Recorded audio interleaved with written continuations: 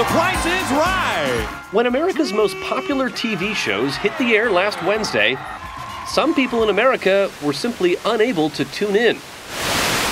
More than 400 stations, including all the broadcasters in Burlington, Vermont, made the switch last week to digital TV. It's expected to remain. That meant unless you had cable, satellite, or a digitally enabled television, this is what you saw.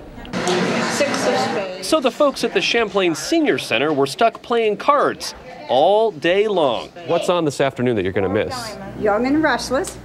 Help me, Angeline. As a world turns. You got it. Bingo. Burlington's TV stations knew there'd be some problems, but they were shocked by the volume of calls from frustrated viewers at this DTV help center. Apparently, the months of warnings and nonstop public service announcements weren't enough for some. It's human nature. You're going to wait till you have to do it. A recent survey showed many cities in the country were still far from DTV ready. In Albuquerque, almost 13% of households are totally unprepared for DTV.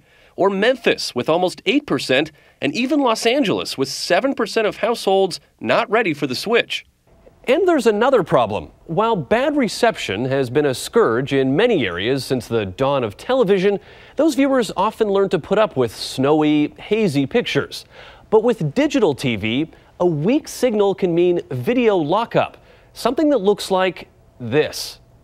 That's assuming you can even get the digital box to work. But it's not working right. Back at the Senior Center, Bob the handyman struggled with his new digital converter, but told me he's all for progress. There we go. Bob eventually got it to work, but how the rest of the country will adjust in June remains a little fuzzy. Daniel Sieberg, CBS News, Burlington, Vermont.